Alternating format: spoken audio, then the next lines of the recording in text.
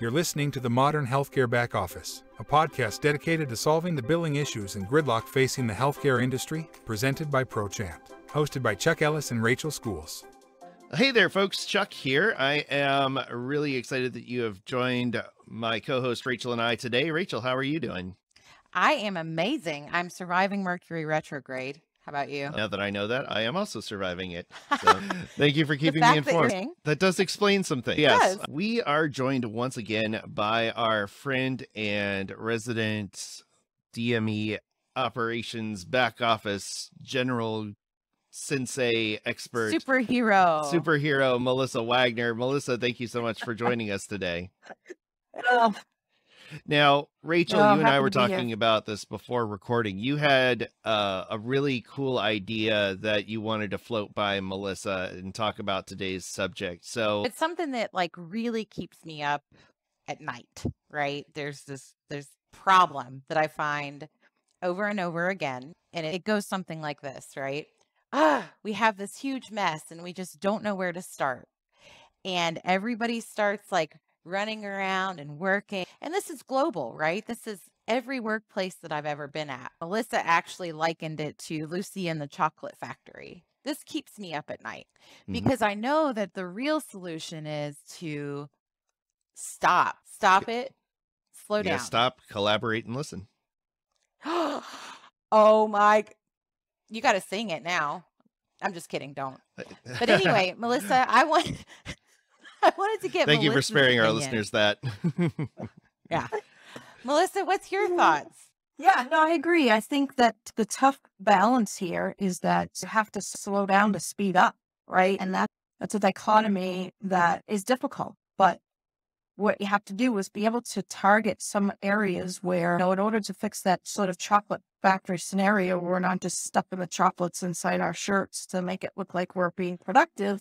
And at the end of the day, there's no chocolates falling in the box, and therefore there's no cash coming in the bank, is to assess the most strategic and quickest wins. And so to be able to put them in a couple of, we could call them verticals to be a little bit cliche, but if there's a people, process, and technology approaches. And the most difficult piece is that if it's people, which was an experience that's not unique to us. And so when you can't just solve it with people, you have to get really strategic and targeted in terms of, okay, how can we make the most of what we have with the people that we have? And so we have to be very targeted and analytical and utilize, obviously, the data or the technology tools, although the people part we may not be able to solve right away, and that sort of slow down and speed up. We have to harness as much technology, and that technology is a collaborative effort between the technology that's available to do the analytics and the technology that's available within the actual business processing system.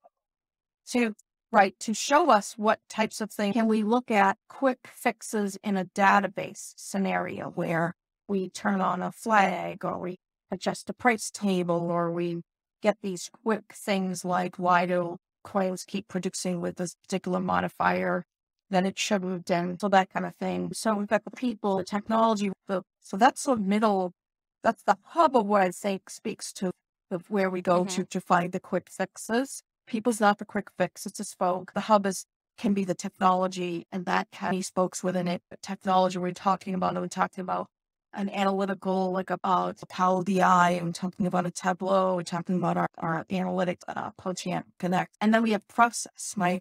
So as we're looking at some of these things, we have to be mindful of, is there a process, right, that's causing us to not optimize the technology? I want to call that out, Melissa. I didn't mean to interrupt you. Call out the process. Okay. Yes. 80% of it's the process and not the people. So it may not be as much of needing more people if we resolve the process, use the technology to answer some of those questions. Then I think what we end up with is a slowdown, but a speed can accomplish those two objectives. It's not easy. It takes the right minds and the right experience to do that. And that goes back to the whole collaborative, not collaborative in people stepping on each other's toes, but collaborative in terms of who can own the most effective analysis and strategy around how to get. All right. So that was perfect. Like you were going exactly where I thought that you would go with that. It's a matter of getting the right people to slow down. Like a single person really can't strategize. And what I mean by that is, Chuck, I'm actually going to go to they ask you answer for a second. Okay. Love it. So when I go in, Melissa, and I look at something, I have the whole revenue cycle in my mind, like I'm a weirdo, is broken down into these little segments, right? So I look at the whole, that's my analytic. And then I have to understand what's feeding that. And then I go into the processes that I know make up that whole. So what are we talking about? Like cash posting, right?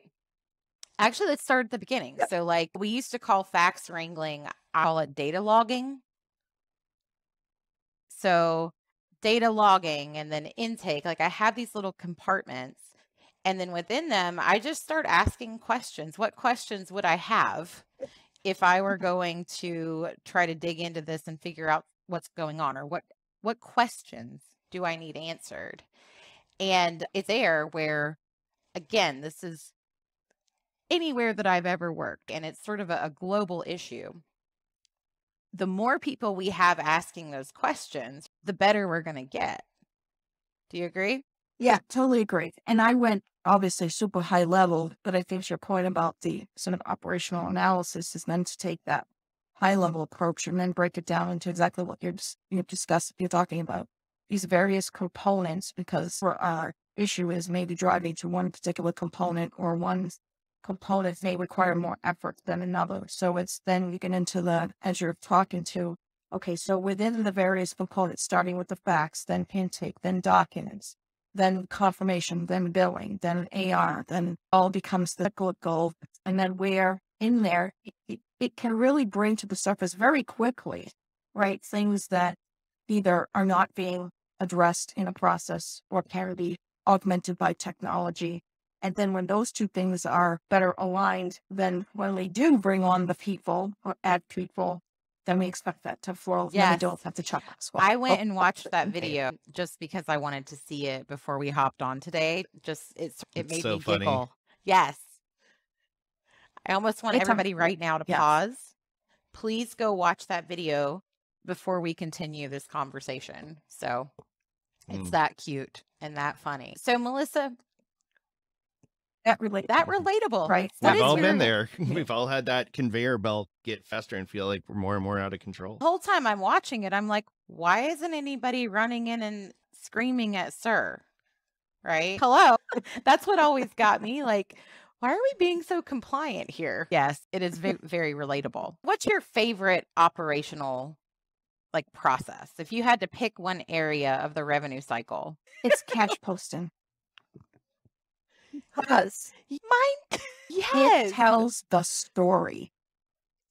It tells the entire story. And it tells you what you did. And I think we lose sight of it tells you what you're doing right. And we lose sight of the replication of, if we're doing this right, how do we use that to figure out what we're doing wrong instead of constantly just going down what's going wrong path? I love cash posting. It takes me down a million rabbit holes. Most of the time, that's not a bad thing. It's my favorite too. And anytime that I go in to do an operational workflow, I always start with cash posting. And I'm a big weirdo. I don't like on the data. I ask for permission to actually just can I post cash, please? So yes, there's a couple of things I'm doing there. One of the real reasons I love cash so much is because I'm an accountant at heart. Me too. Yes, I started college with the intent. First, I wanted to be a teacher. I won't go there because I changed 10 times. But just know that one of those visions, and the one I spent the most time in, was accounting. But when it got into learning accounting laws, I threw the book away and I was like, that is not me. I'm more of an operational accountant, and I didn't want to go through the, you know what I mean, the other side. But with cash posting, there's a source of truth. And that source of truth is your bank account. Okay. And you're able to literally, especially if you're OCD like me, Melissa, where I'm like, everybody, one deposit must be one deposit. To say, I need to see this deposit transaction that's on my bank ledger. I need to see that matched up in my system of record or my software system. And you start at the absolute source of truth, and it's the cleanest place. That's the reason I love cash. And then, like you said, once you start posting, the whole picture just starts to come to light for you. You see the denials first, and also, like you said, you see what got paid. So you can quickly go back and do a comparison and make a note and roll that out. My philosophy on the cash posting approach, albeit that a lot of it is automated today, but from an approach or working or is that I never wanted the people or the process to be data entry. I wanted people to be analytical. I wanted them to understand it in a way that they could see information and be a source of feedback. And just very old school, I still like to look at an EOB because I can in it and I can draw many conclusions. Most of them, in my experience, have been pretty spot on because of what I'm looking at, and I can draw a lot of conclusions. So I can do that very quickly and efficiently, even without a lot of data. But they want the data, and that tells us the actual quantification of the trend. But I think that's why the cash posting and the EOB itself is such a integral part of. Yep. I know that, when I do post cash, I'm super prefer to do when I'm posting cash is say this transaction hit the bank and here it is in a nice electronically created deposit, and I move on. So the other thing that you can do while you're cash posting is you figure out what papers and why am I posting from this manual EOB, and how can I never do that again, ever? So it's a good way to get rid of paper. Yeah. Back to an operational workflow analysis. I'm hearing you and I both say we would start with cash. Tina, who is actually over on our infusion team, her favorite is also cash. I'm wondering if not today, Melissa, but maybe another day, you might be willing to go through and build out a cash dash with us. An ideal cash dashboard. Sure. If you were doing an operational workflow analysis, what are the things that you would look for? And if you managed cash on a daily basis, what would your dashboard look like? Yeah, sounds like a good project. So that is a good lead up for a future episode. That is fun. We wanted to just do a quick get together and chat about that real quick. Is there any final thoughts, Melissa, that you have on getting all this set up? No, other than just this is a great opportunity to, as we use all the word riff through this. It's an ideation section. It's a opportunity for improvement. A lot of it can come out. A lot can come out of this. So this is a great opportunity for to do something we need to do and have fun with it at the same time. Absolutely. We're going to, and it's going to lead to a lot more great discussions. So again, everyone be sure to subscribe and follow. Melissa, one more time, you want to let people know where they can find you and ask questions if they want to follow up on this discussion more? Yep, here at ProChant. Melissa S at ProChant.com. Love it. Yep. All right. Well, very cool. Again, thank you, Melissa, for joining us today. We will have a lot more for y'all very soon. So be sure to subscribe if you're watching us on YouTube.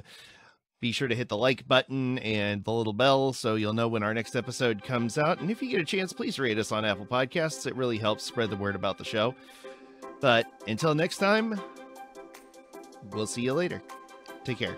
Thanks for listening to the Modern Healthcare Back Office, a presentation of ProChant, a wholly owned revenue cycle management service dedicated to serving HME, pharmacy, infusion, and other healthcare providers. Learn more about us at ProChant.com.